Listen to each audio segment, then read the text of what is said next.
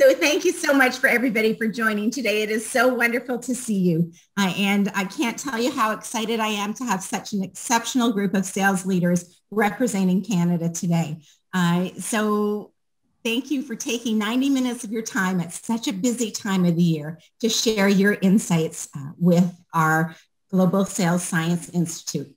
As you know, I'm a professor at Ted Rogers School of Management at Ryerson University, and I've co-founded one of the first sales leadership programs in our country. And I'd say one of the top ones. I'm very proud of the work we're doing at Ted Rogers School of Management on advancing sales education for our young people and the next generation of sales talent in Canada. So thank you for being part of this. I'm also the co-chair of the Global Sales Science Institute virtual conference this year. And this GSSI group I really like because it's a group of global practitioners and academics who get together to advance sales research and sales education and do it in a collaborative manner. And so this is one of 20 videos that are going to be 20 country sales leader videos that are going to be shared amongst the community. And I believe we'll develop some great insights and ideas out of this. So thank you again for joining this morning. So to get started, I would like you to please give a 30-second introduction about yourself. And if you could just talk a little bit about the name of your company, your role, and tell us a little bit about your sales team as we get started, please. And why don't we get started with Suzanne? Oh, great. Thank you, Karen. And I love the work that's going on at Ryerson and the program you co-started. It's just fantastic. So Suzanne Galiese, I work for Microsoft here in Canada, and I am actually the channel sales leader for Microsoft in Canada. So accountable for all of our partners within the Microsoft ecosystem in Canada. There's about 14,000 partners, of which we directly manage about 100, 150, but we watch over and support all of our partners. I have been in the technology services industry for now plus 35 years in a lot of sales roles, mostly sales roles, but back and forth between deep tech and sales. And as most people know, Microsoft as an organization, we are selling across segments from enterprise right through to consumer, multiple cloud technologies. So a great spot to be right now when you think about technology and the importance of it in the digital transformation of everyone across the planet. So excited to be here. Thank you. Thank you so much. Mark? Thank you. Mark Bergen. I work with a company called Shopify, which is a technology company focused in the commerce space, very global in nature, operating over 168 countries around the world. We're about 7,000 employees. And from the sales side of the organization, there's about 200 kind of pure sellers, you would say, out in the market space. Primarily in English-speaking countries, although very rapidly moving off into a lot of the international countries. And Shopify as a company is probably best known for supporting e-commerce. We support a lot of the largest, fastest growing brands on the planet using our platform to continue to grow. But also the DNA of the business is very focused on entrepreneurship. And so we have a very strong mission to make commerce better for everyone. And a huge portion of that is helping small businesses, entrepreneurs, people with ideas around the world find ways of creating their business, bringing it to life, and finding new markets and new channels. Thank you. Karen. Hello, so Karen Pugliese. Much like Suzanne, I lead our partner organization within the Americas. So I've got oversight into Canada, the US, and South America for an organization named CommScope. So CommScope's a bit of the best kept secret. We are a network connectivity manufacturer. And so we manufacture products that do everything from bringing fiber to the home to building cellular solutions so that when you're in a big arena like the Edmonton Oilers Stadium as an example, that you can actually get cell phone signal and on your phone. We are very predominant in hospitals from a communications and digital enablement perspective as it pertains to the network. We've got just about 2,000 partners across the Americas. We have a very, I'm going to say, curated approach to becoming a partner, primarily because It does cost the partner money in order to be a certified partner within our world. And I manage a team that is really focused on kind of our largest and our most engaged partners within the Americas. Although we have oversight into all of the partners, very much like Suzanne mentioned, we really have kind of, I'm going to say, touch points with probably about 25 to 30 of those specifically, with the idea of helping them and enabling them to grow their business across the CommScope portfolio of products. CommScope's a Fortune 250 organization. We've got 30,000 employees. I think we're in 120 different countries. And our main approach to market is through the channel. And so very much in the enterprise space and very much selling through a channel organization. So we're not actively out there installing or implementing our solutions.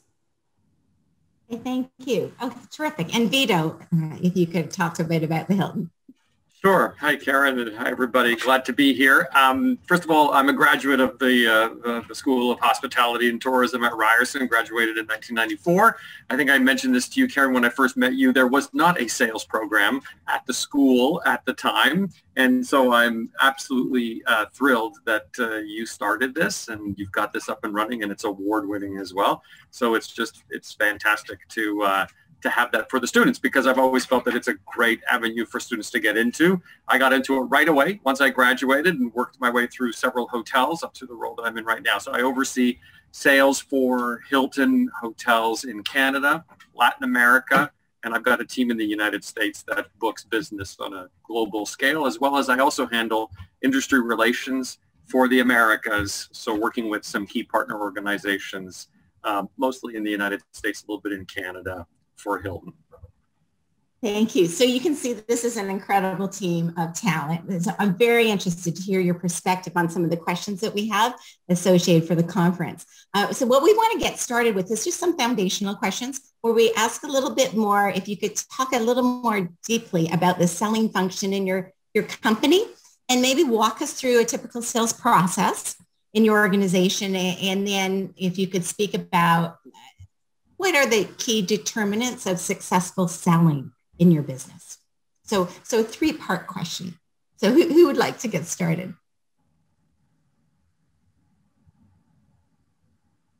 Do you usually I can go first. You're going to have to announce somebody. First. Suzanne, I think you should go first. Thank you. Let me go first. So I'm trying to remember all 3 points, Karen. So I'm going to start and then you'll have to nudge me if I miss one. So inside Microsoft, there's, first of all, I would start with Microsoft. 95% of our revenue is through our partner channel. So think of it as our partners are selling our software and their services for 95% of what we do in market. So critical to our success. And I think in a recent article, Satya said, we would not exist if not for our partners. So great message there. And it's true. It's being lived every day. There is a direct sales team within our organization. And there's kind of I would call them two dimensions to it. One are our account team units, and they're very much organized by industry.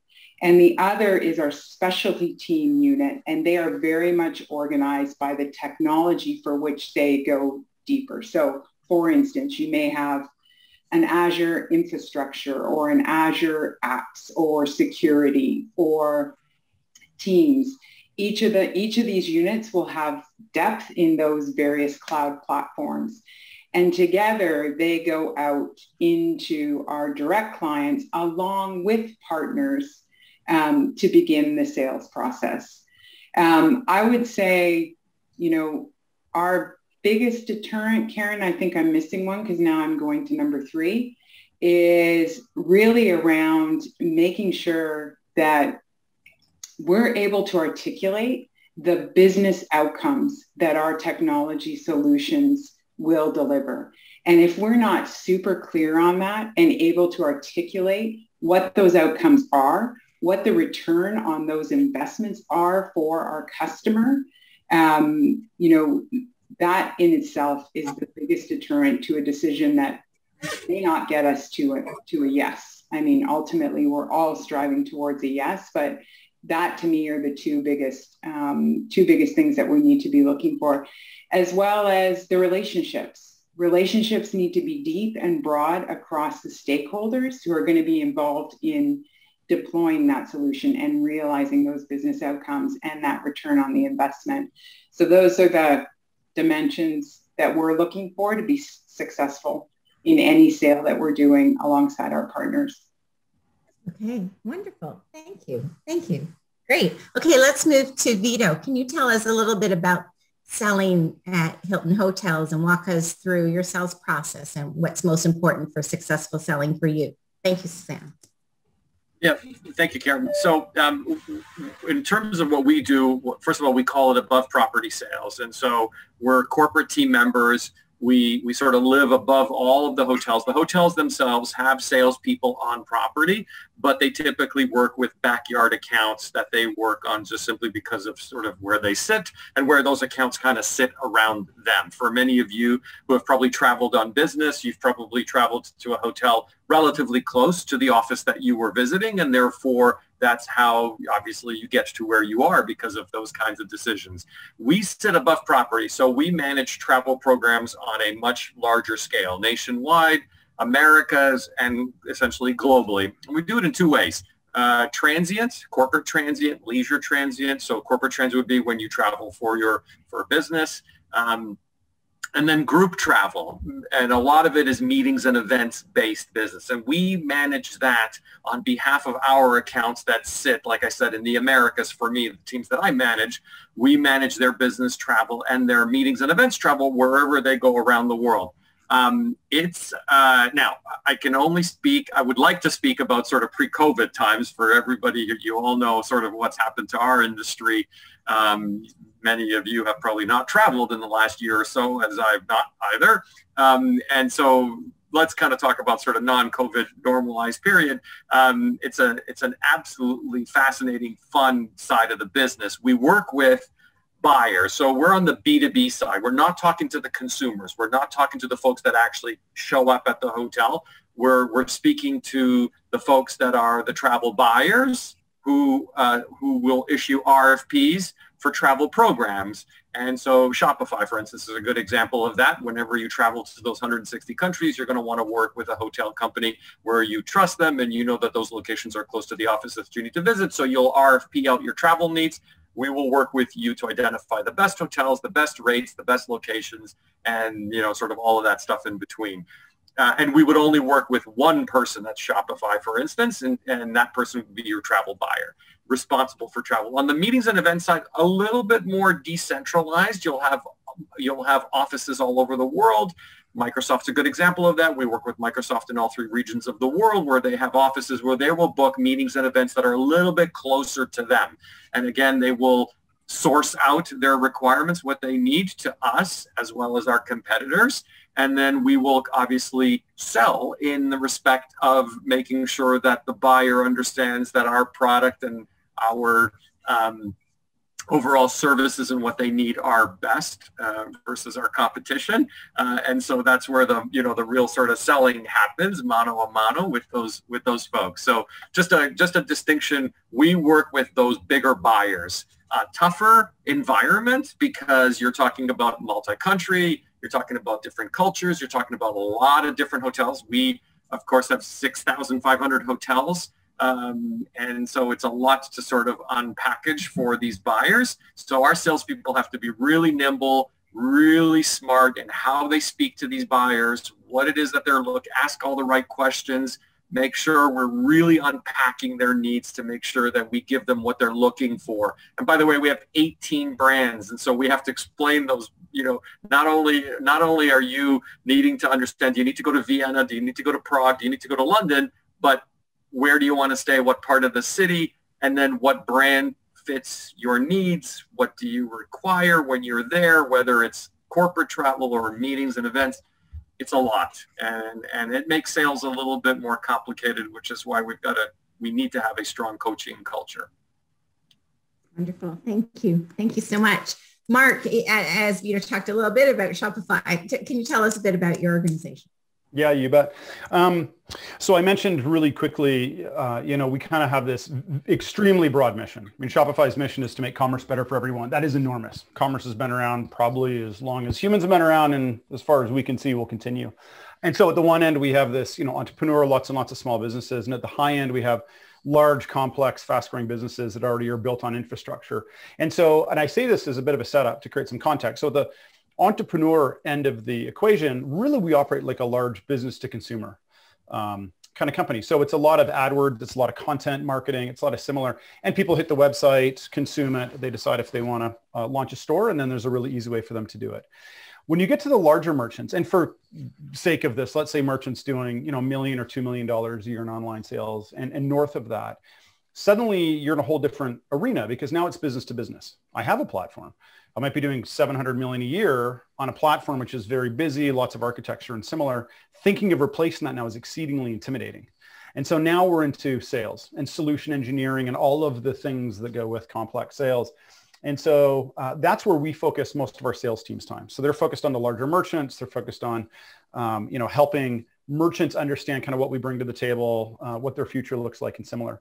The environment broadly that we operate in, which is I think one of the reasons Shopify has done really well, is we're 100% SaaS, very much kind of forward-looking, very committed to innovation. And so when we talk about kind of how we sell, it's particular when you think of the larger merchants, there's a huge amount of education that goes in. One of the things in my background and my experience is, I worked with a lot of, Fortune 1000s, let's say, and everything's RFP driven. And for those of us who respond to RFPs, they're awful. They're terrible. The merchant or the customer decides what they want. They already spec what they think they need to solve it, and they send out to the market. And the reality is 5 people can probably all solve it. Now we're into a price fight. And that's just an awful way to sell. And so I am finding increasingly with the merchants that we deal with, we actually have a massive educational role to play, which is actually helping them foresee where we think the environment is going, because they don't know. They're experts in whatever they do. We're experts in what we do. And so there's a huge educational component to it. By the time a merchant goes through, the job of rebuilding on Shopify, they don't want to do it again. This is something that they need to buy for, not just next year, but for the next 10 years. And so that's our job. And we spend a lot of time doing that. Profile for our salespeople, we span an enormous range of merchants in size and complexity and maturity levels. So it varies. On one level, we very much are focused on bringing students out of school, teaching them, helping them develop a sales career, put a lot of time and energy into helping them, and ideally growing them through the organization. In my experience, they become the best salespeople long-term. At the larger end, in a lot of cases, we're bringing in very seasoned, established professional salespeople. They understand the industry. They're very complex sellers. They can do a lot of complicated solutioning with merchants, a lot of teaching, a lot of education as they go. So it really ranges in what we're looking for. But I'd say with all of them, what I look for at least is a lot of curiosity, a lot of empathy. Clearly, they need to be smart. They need to be systematic in how they go about it. And I think we've all faced this when we're dealing with sellers. They need to be able to face hard truth. You need to understand when you have opportunity and when you don't. And when you don't, you need to move on and not get caught up in it. So that's broadly kind of the market space we operate in. Thank you so much. Oh, fantastic. Karen. Wow. So, so many things to build on, because I think that we experience kind of exactly similar scenarios that Suzanne and Mark and Vito experience in their sales world. So because we sell through the channel, and we're probably very similar to Microsoft in the sense that probably about 95% of our sales go through the channel, at least in the division that I'm focused on. Education is such a big part of the role that our sellers play. We are very focused on creating demand at the end user. So, the majority of end users that we're engaged with are like large end users. So like a health authority or a university as an example. And we're focused on trying to create knowledge and create understanding of the challenges that they're facing and what problems and hurdles they're trying to overcome, and build and present solutions that that are going to stay with them for, you know, the next 25 years. So no one is creating a brand new network at a university campus every 5 years. So, you know, when they're going to spend that money, they're going to spend it once and probably add to it over the course of time, but they're not going to rip it out and start over 5 years from now. So, so I think that that's one of the bigger challenges for our sellers, is that they really do need to understand what their customer is trying to achieve, not just today, but long term. And then how do we build out a solution that is going to meet their long-term requirements.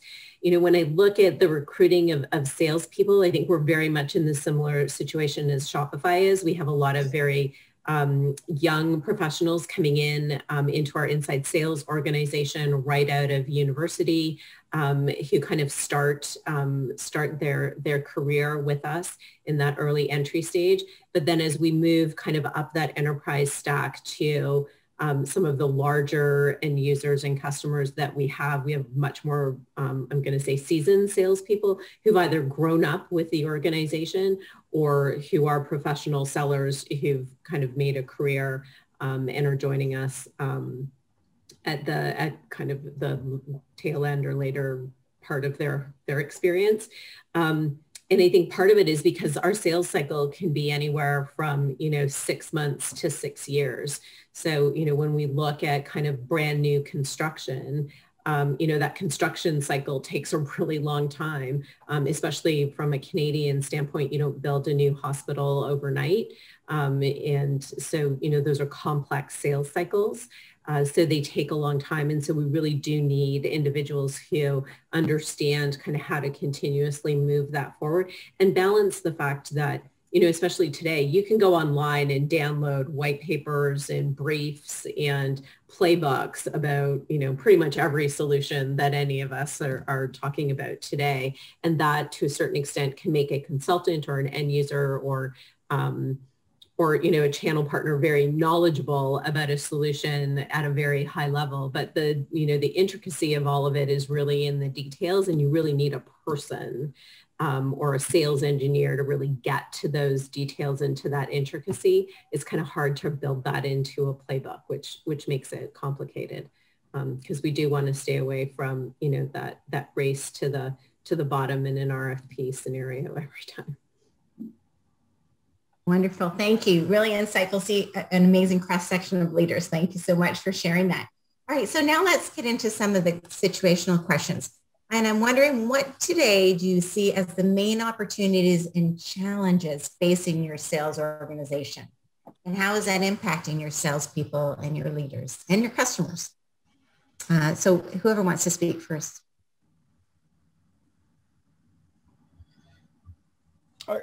I'll start if you want. I think give everyone a chance to think. I think on from an opportunity perspective, this last 14 months has been crazy town. Like, you know, we've all experienced it. You know, we're all trying to figure out how to sell, run organizations, what this new normal is going to look like. In commerce, you know, coming through March of last year, suddenly there was the like, what's happening? Probably like every organization in the world, what's going on and what's going to happen out of this. And for Shopify, we were already and continue to be beneficiaries of just massive social change. And so we're seeing this rise of direct consumer and brands wanting to cut out middleman. We are seeing, and Shopify is benefiting from this, people kind of, you know, rooting for the underdog. They care about their brands. They don't want to see a world of, you know, one or two giant monoliths that you have to do all your shopping through. And so we support that. We're very much about, you know, the rise of the entrepreneur. You know, we're seeing obviously a lot of digital transformation going. So we've had all these tailwinds that have been driving us forward. And then you throw COVID on top of it. And all of these merchants suddenly having to find new avenues and new ways of selling. And Shopify really became a lifeline in a lot of ways for them. It was very exciting. And internally, our CEO, who normally is always thinking years and years in the future, gave the mandate. He said, that ends right today. For the next immediate foreseeable future, everything is short-term focused on helping our merchants and entrepreneurs actually survive. And so we shipped just fast things that they needed in order to pivot really quickly to the new reality that they were in. And so that certainly for us, as we come out the other side of it now and things start to unlock, you know, we continue to have a lot of that tailwind behind us.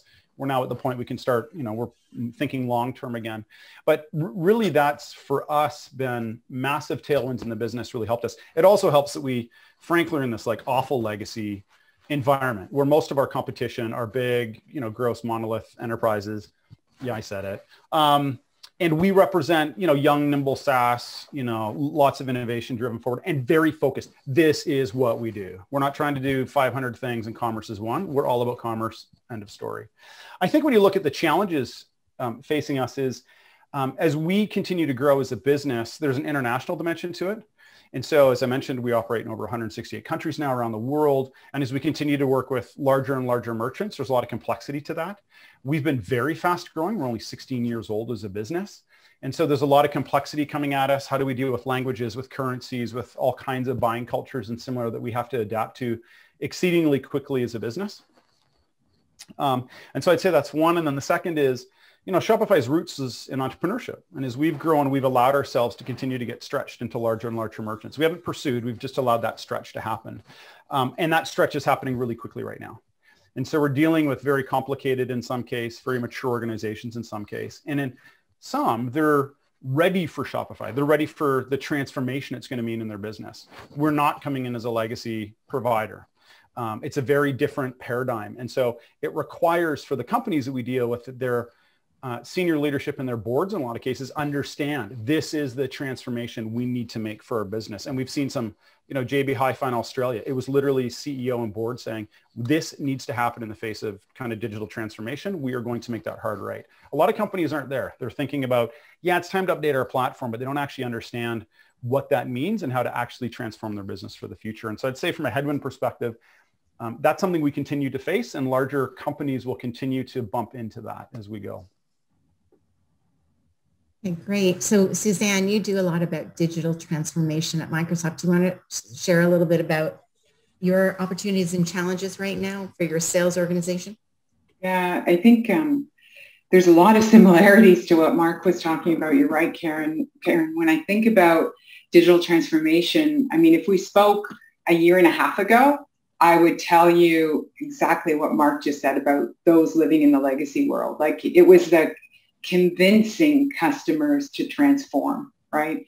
And all of a sudden it switched overnight. And there were a couple of key factors. One, people needed to connect. People needed to be able to run their business very differently. I mean, we've been doing business continuity in DR, we being the technology services industry, for decades. But there were the underlying assumptions that made all those plans work changed overnight, right? And it really was, people cannot be together anymore. So businesses had to be rewritten. So we shifted from trying to convince customers to move and to change and to, adopt SaaS models and begin to really kind of accelerate their innovation to, I want to do it. I want to do it now. And how fast can you get it done? And it was just, and balancing that with folks who were under this immense pressure, even at home. So you've got this demand going on professionally. You've got this demand happening personally. So the biggest challenge in that moment was truly about rallying around and keeping folks engaged and supporting them through this crazy demand that happened from our customers. Not crazy, it's fantastic. Certainly Microsoft has benefited from that, which has been incredible. But I think from the inside looking out, seeing us light up all these customers with our technology has been a highlight for me in my career. So it was a pretty special moment as well to see that happen. I think I've been waiting for the cloud shift to happen for about 15 years now, and it just all seemed to happen overnight. So this is a big moment for me in my 35 years of tech. Cloud had me at hello. So now it's just navigating through it. And I think when I look inside at Microsoft, when I see how quickly they moved and adapted and became agile in the number of features and functionality that we were adding to some of our products in highest demand as they were going through that demand curve, was just mind-blowing to see that come together. It was super, super impressive. I think, it's really about maintaining the balance with your team, making sure you're meeting your customer where they are, being super specific on what to do, when to do it, and how it's going to get done. And I think on internally as well, one of the things that we started to do with our partners, but also with our own employees was, almost putting a support structure in place for virtually selling. That was new for a lot of people. I'm a bit of a dinosaur. I've been around for 35 years. It was really hard for me to switch to virtual to the extent to what we're doing it now. So, making sure that we had all the right support structure in place, helping our sales teams and our partners to pivot in how they were doing that engagement was another big area where we doubled down to make sure we could support and continue to have success engaging with our customers and getting to each and every one of them that needed us in this moment. And I think as we're coming out of kind of what I would call the crisis, what I'm seeing is equally exciting. It's, I feel like we've ripped the Band-Aid off. It's not, I don't know about the cloud. I don't trust the cloud. I'm going now. I see where I need to be. I think one of the headwinds that we need to all be thinking about, and Mark, you mentioned it, when you're looking at the global, we're hearing a lot of talk about data sovereignty, right? So when you think about the impact on supply chains that happened over this last 14 months, as well as everything else that we experienced, we're starting to really hear data sovereignty come out, and that voice is getting louder. So thinking about how your solutions and offerings and having that dialogue with your customer, putting yourself in their shoes to understand kind of the pressures that they're under, is just becoming increasingly more important. Not that it wasn't already, but it's a big one that I think is coming our way. I've been reading Satya's book on kind of the transformation that he took Microsoft through. And it's interesting listening to you talk about it, Suzanne, and Microsoft in the midst of this actually needing to have like high amount of empathy for its customers and helping them through the transformation. Almost like, Microsoft's been going through a 3-year setup for this. It's fascinating to kind of hear you say that. It's exciting. Yeah, it's really cool. I mean, I joined 5 years ago. I like to say I started the same year Satya did in CEO role. But I've had a front row seat to watch it happen. And it's just been phenomenal to watch it happen. And I couldn't be more pleased to be a part of it. But yeah, it's really cool. Fantastic. So Karen, why don't I imagine your industry has had similar, and then Vita will talk to you because yours may have been a different experience during this. What's happening at CommScope, Karen? Yeah, so I think the thing that was interesting is that the majority of our sellers were already remote. And so, the whole idea of working from your home office really wasn't foreign for our sellers. I think what was very foreign for us, though, was the whole virtual selling piece. Because we sell through the channel, we're in front of those channel partners, our channel partners and our distributors on a regular basis, right? And so, a lot of that is face-to-face, a lot of that is meetings, a lot of that is proof of concepts, design meetings, standing in a data center, standing in an IT closet, standing in a stadium and talking about black zones where you've got no coverage whatsoever, and you can't make a 911 call if you needed to, and how to move past those things.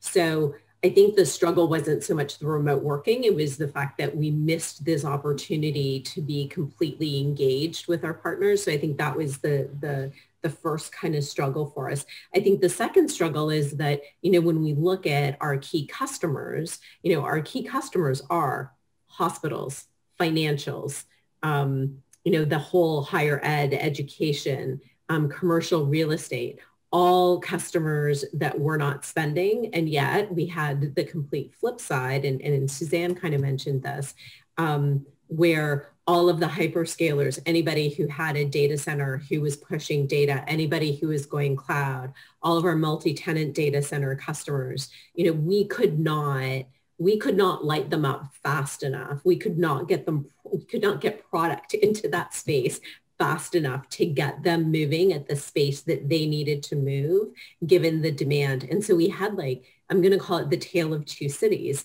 We had, all of those commercial real estate customers, doing nothing, trying to figure out, how are they going to keep the lights on?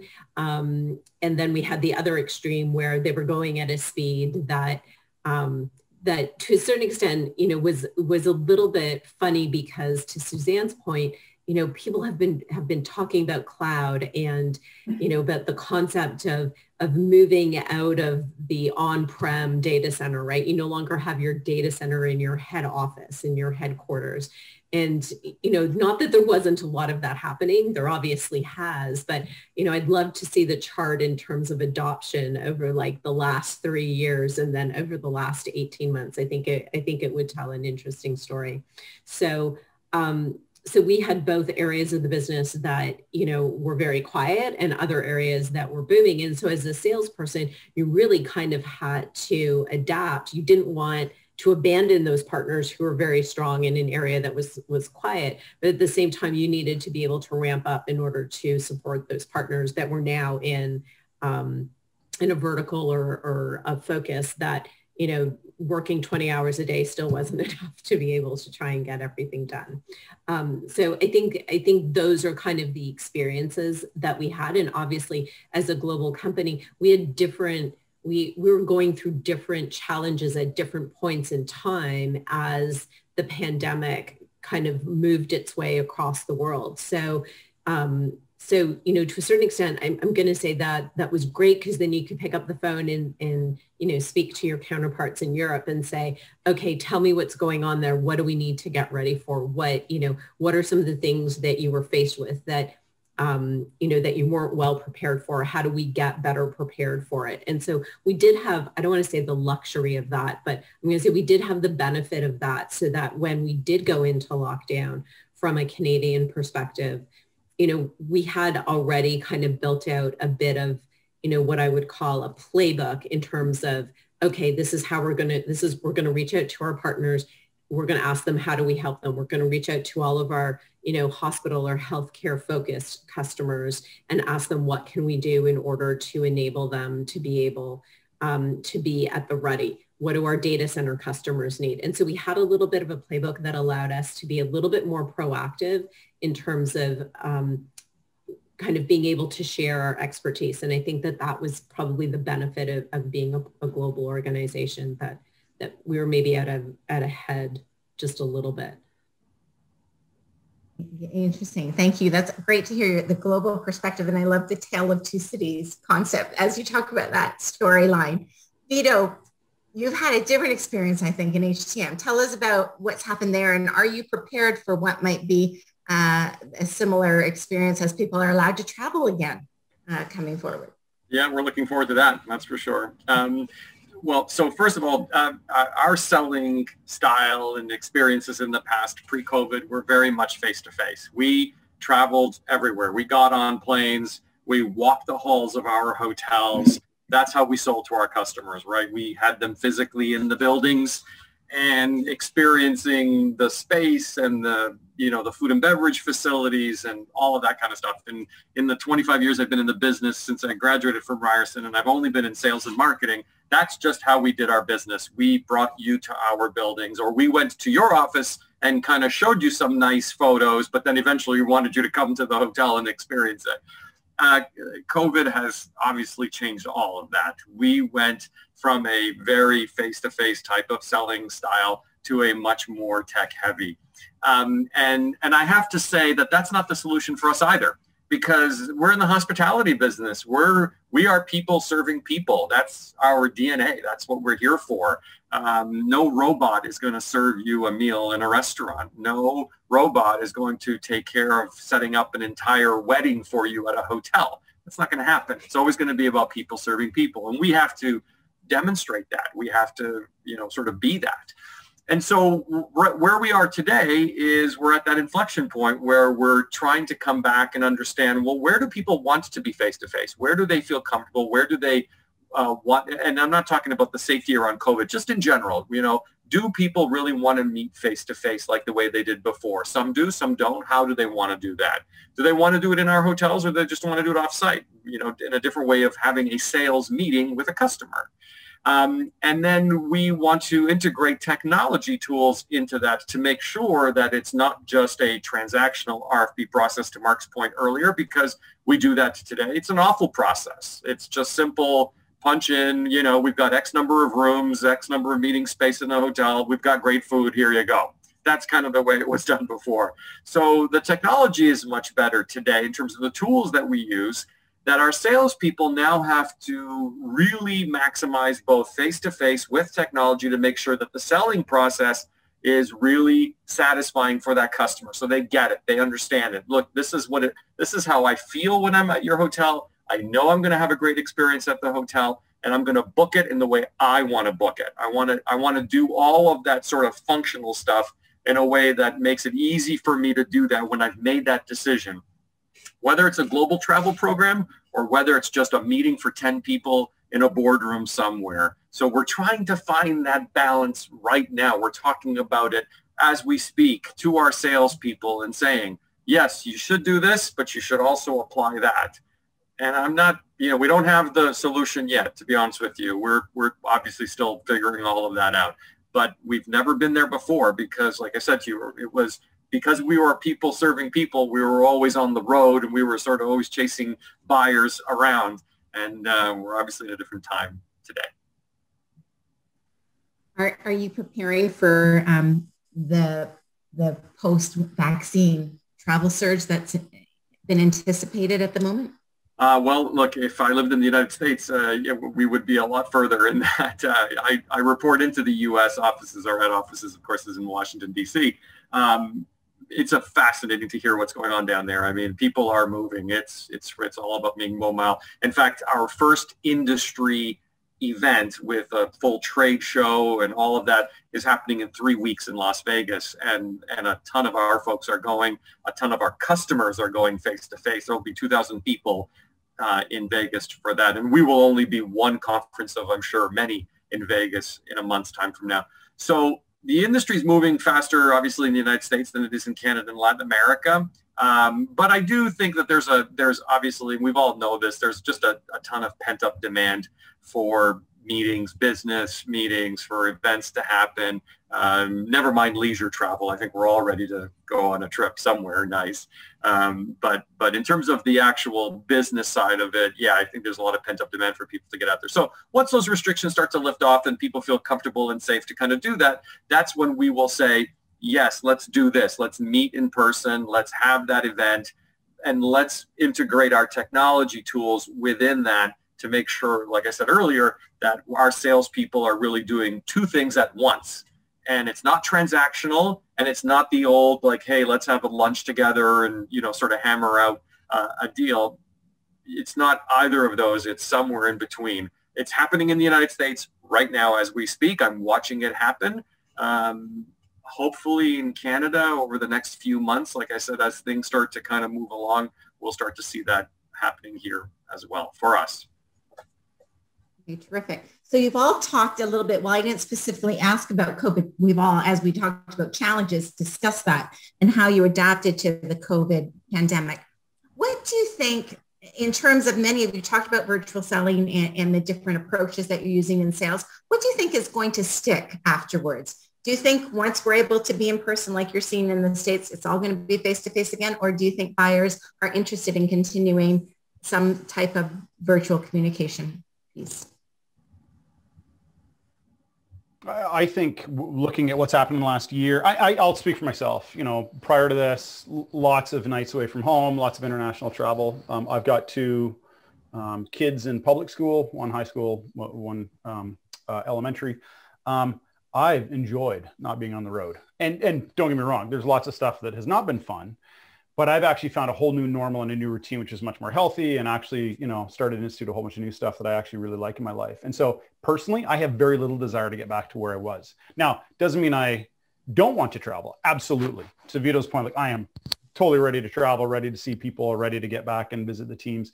But it's changed. I think a lot of our buyers feel the same. And so I suspect we'll absolutely see travel come back, but I think we've seen a structural shift in the market space. And I'm going to make the bet that I think probably our travel's cut by half from a business perspective moving forward. Those days of like, hey, hop on a plane and boot down to New York and let's just meet for a couple hours, I think they're done. I think we've all learned that, hey, we don't actually need to do that. But I think there will absolutely be lots of travel, but it would be intentional and thoughtful and used really well.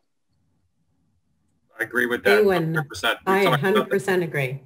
Yeah, I agree as well. Yeah, me too. I think there's one variable though that I keep thinking about is now it's a norm, right? And everybody's in the same boat. Once folks start to go back, what does that begin to look like? And does that begin to change expectations? I don't know. But I'm with all of you, and I'm with you, Mark. I like not being on the road all the time. It's made a huge difference, massive. I didn't even realize. I wanted to chime in, Suzanne. You make a good point, and I heard this, and it was a U.S. Statement where, and this was specifically about sales, where somebody had said in a broadcast, and again, U.S. based, they said the moment that somebody's competitor finds out that they've been to see their customer and they weren't there, they will go there. And so I think that it's going to, I agree with you, Mark. I think absolutely people are going to think twice before they do that day trip to New York. And I've done many of those, Montreal, I mean, all that stuff. But boy, the moment that I hear my competitor's gone to see a big customer and I wasn't there, you know, if you're a salesperson and you own that account, you're going to be racing to your manager's door and saying, hey, I got to go too, you know, like, so I think that's where this balance is really going to be hard to manage, you know, especially like in my role, I oversee, 35 sellers in multiple countries, and they're always throwing stuff at me. I want to do this and I want to do that. And should we do this? Or, how do we hold that back as sales managers, knowing that the salespeople are under the gun to make their numbers? And, as we sort of come out of this thing, boy, that is going to be really hard, really hard. Yeah, I think one of the things that is actually going to change, this is just my perception. I don't really have a research analyst to refer back to, but I do think Mark's got a point that I think travel will be, I think for the actual sales, for the actual seller, I agree, Vito, that they're going to get on the plane and they're going to go see that customer. I think where the intentional aspect is going to come is more about sales leadership, right? When I kind of look back, I would do these cross-country tours, right, where I would want to go out and see my sellers and my sales leaders in the various markets and spend time with them. I think even though my role is different now, I still don't see myself doing as much of that now, having been able to recognize that, I can coach, I can mentor just as almost as effectively virtually as I can kind of being face-to-face with them. I think the most interesting pivot that I'm looking forward to seeing is kind of what that future of workplace looks like, because I don't know that people are going to be, now the US has disproven this statement already, but we used to kind of put everybody into all these little cubicles right beside each other. I don't know that people are going to feel as comfortable with that anymore. And I don't know that people are going to rush back to being 100% in the office. I think we're going to, my sense is that we're going to end up with this hybrid structure where people might go in, you might have people who have to be in the office every day, but you're going to end up with this whole swath of people who are just going to go in when it makes sense for them to go in. And I think that's going to be the real interesting outcome in terms of how does that look at the end of the day? What does that culture then feel like or become, or how does it get created? I think that'll be really interesting. I think that's a huge question. I don't know, maybe you're not aware. Shopify has been very clear. This is the new normal. Yes. We are not going back to offices, and our CEO has been very clear on it. We're changing our talent profile as a result. We're changing the way we think about it. You no longer need to move to Toronto, Ontario, or Ottawa, or Waterloo in order to work for Shopify.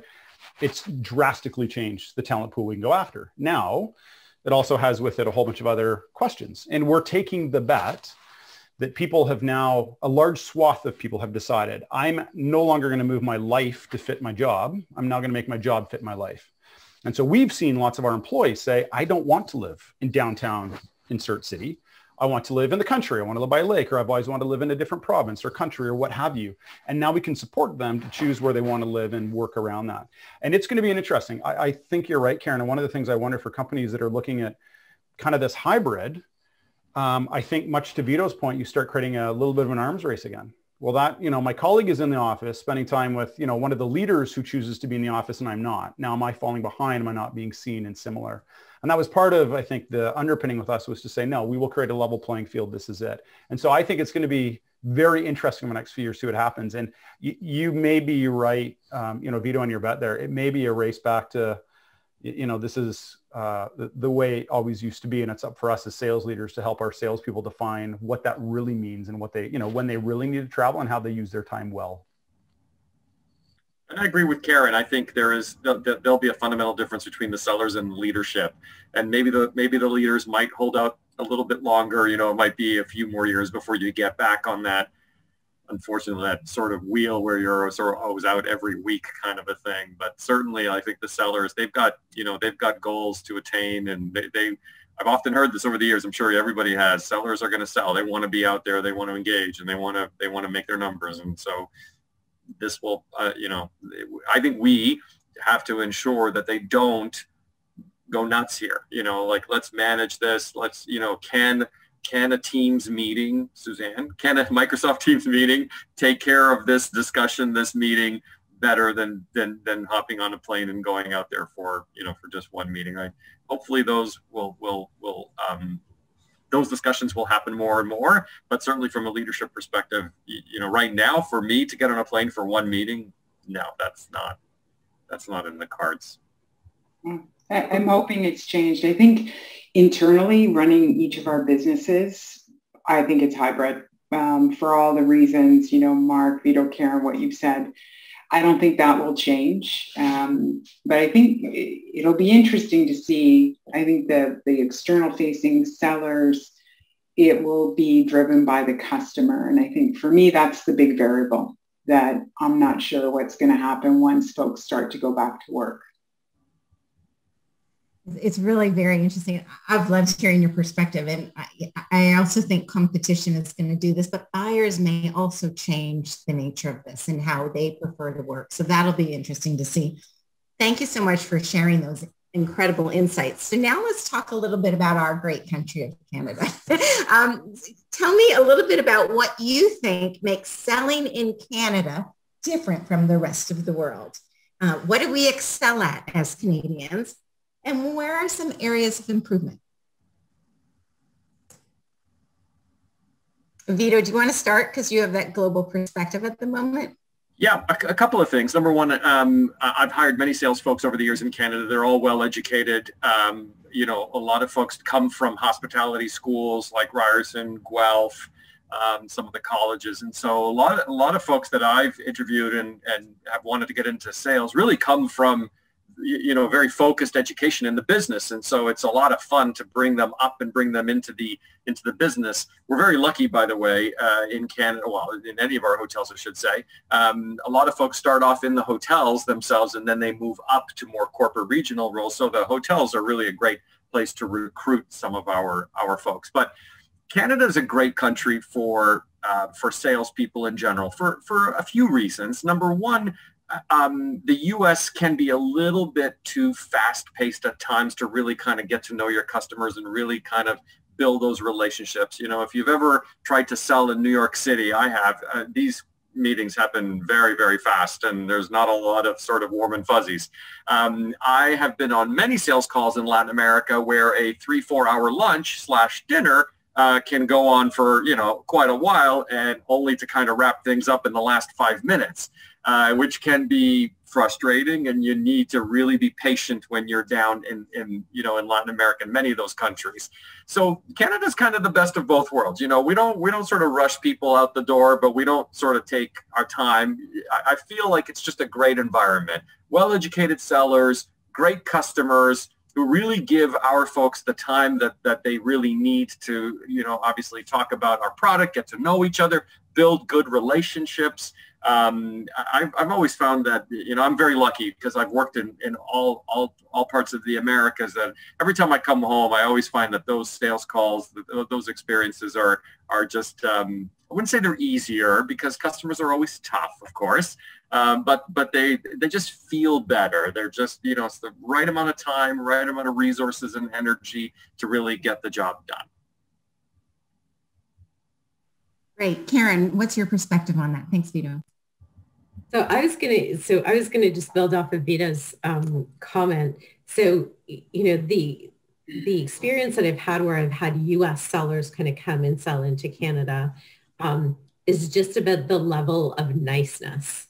And I know that that's a little bit of a stereotype, but even a bad meeting tends to still be nice, right? Even though you could be having a conversation about something not good, it's still a very nice professional meeting. And I've been in some meetings in other countries when things are going badly and they really aren't very nice, right? There's really, there's kind of that element of it not being as nice or maybe professional.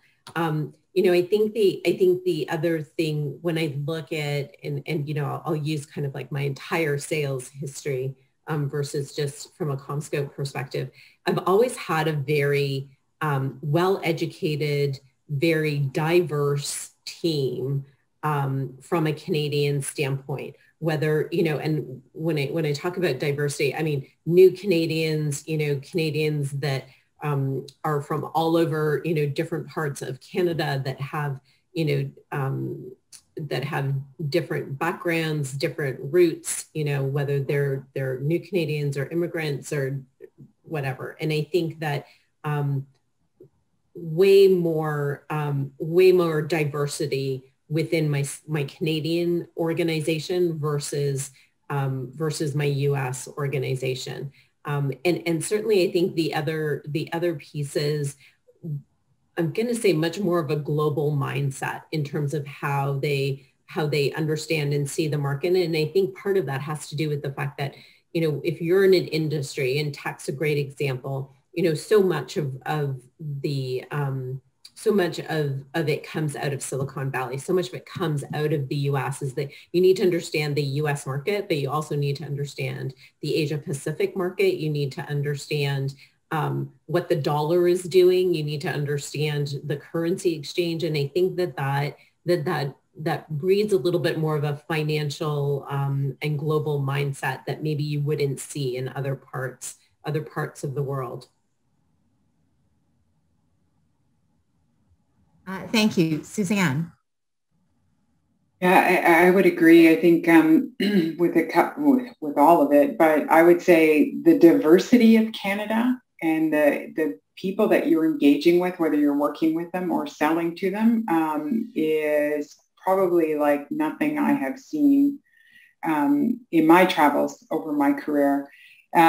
It's also very relationship based in Canada. And I learned a very valuable lesson when I left. Well, I didn't leave. I actually stayed here and I had an Americas role for a few years with a prior employer. And the biggest allocation of my team was in the US. And when I came back to Canada, I felt like I'd moved out of Canada and I'd been completely forgotten. And I had to rebuild all of those relationships that I had for the many years before. So it is very tight community, relationship built.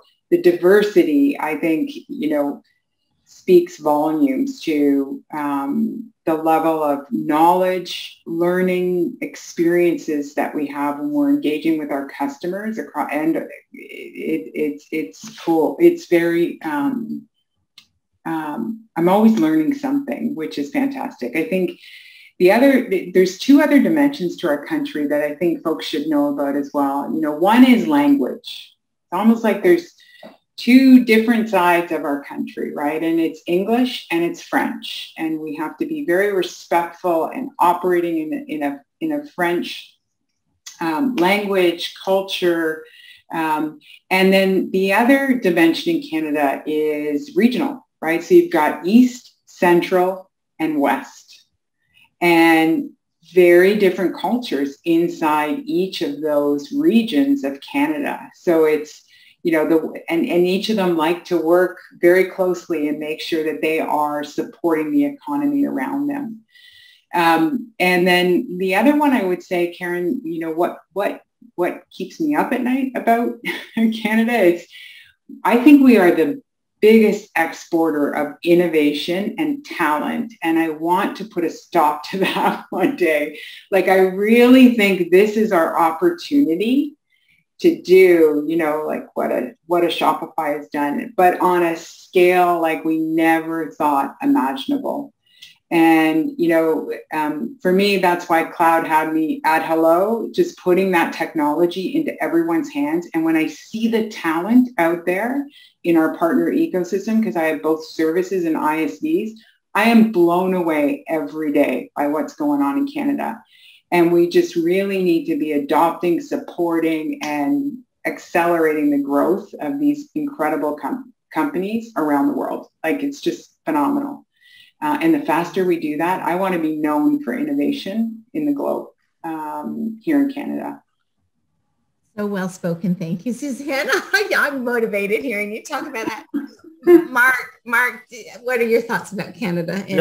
Number one, amen, Suzanne. I agree. We have there's a identity crisis in Canada, especially for those of us in tech, where, for a lot of young people, it's this badge of honor to go down and work in Silicon Valley. And for those of us who spent time in Silicon Valley, it's actually nothing that great.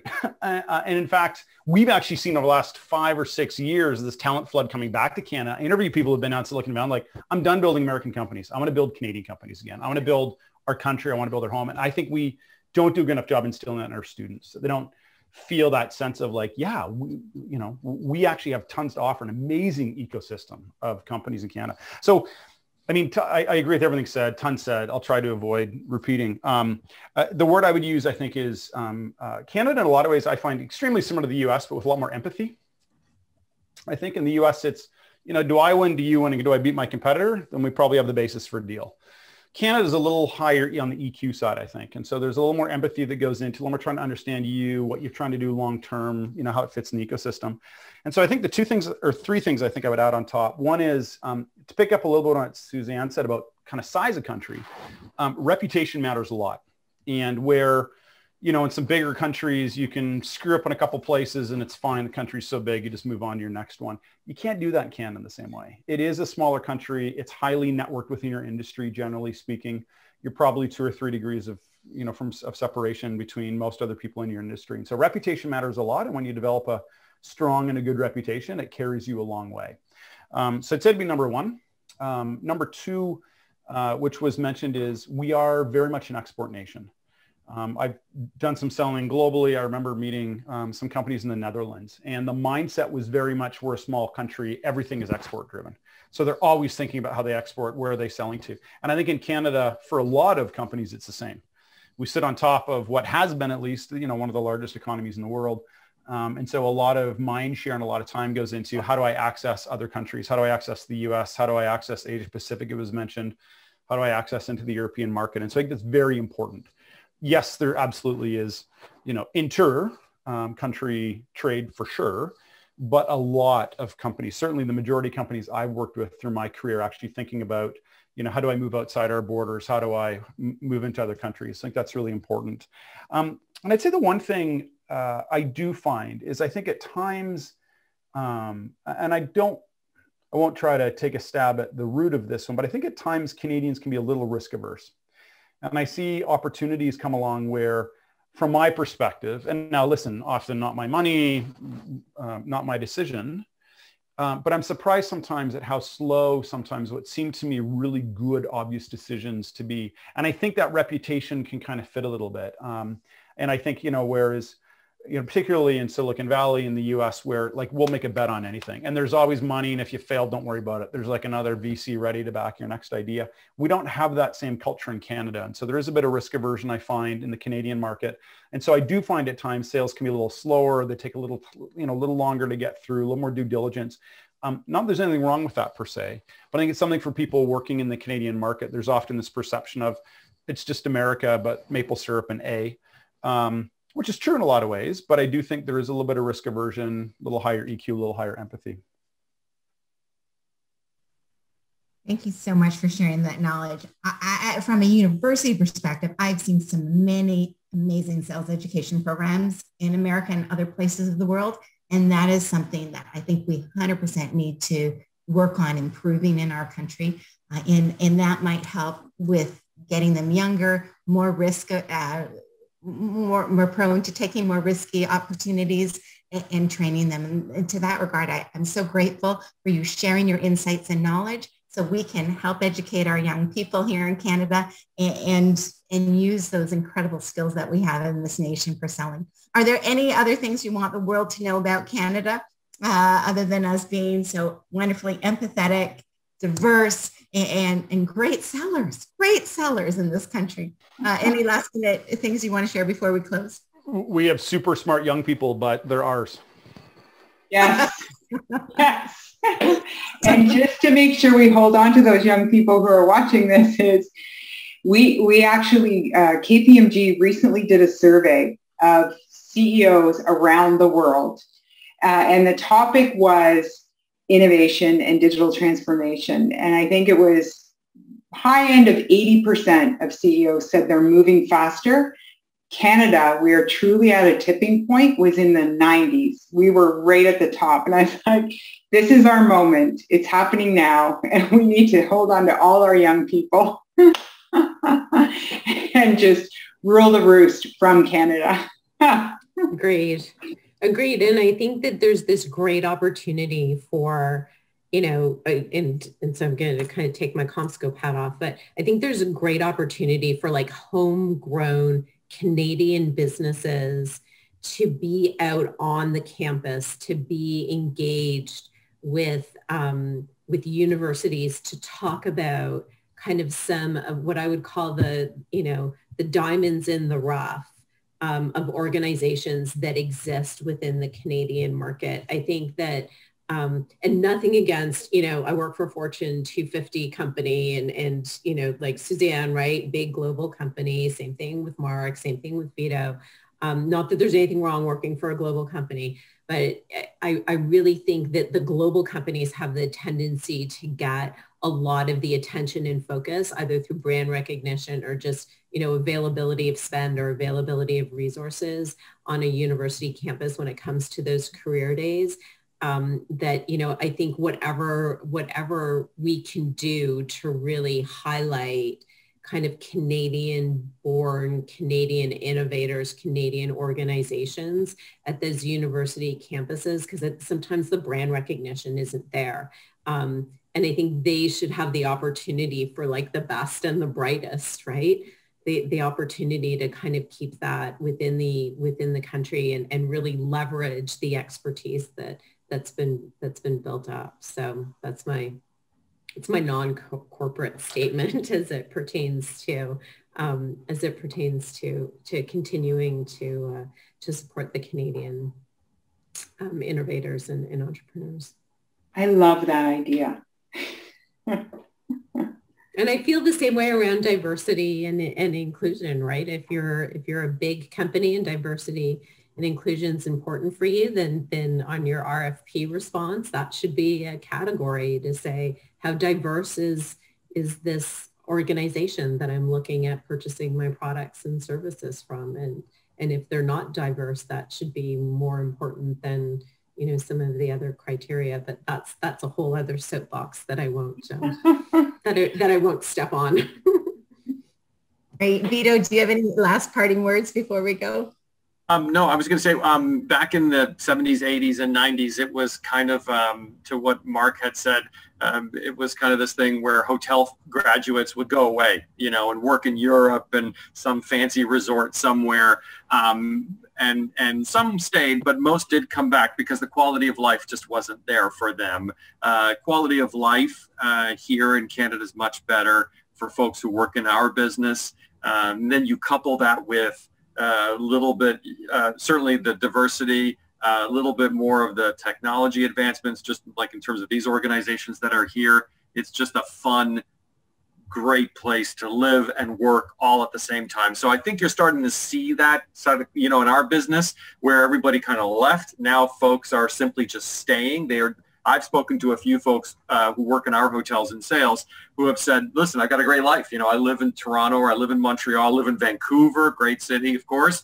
And I work in a beautiful hotel, and I get to visit customers, and I get to, and I have a great income because I'm in sales and because of all of the incentives around sales, which is a key benefit to folks who work in that side of the business, that a lot of folks are figuring out very quickly, this is where I want to be, this is where I want to live, and this is where I want to work.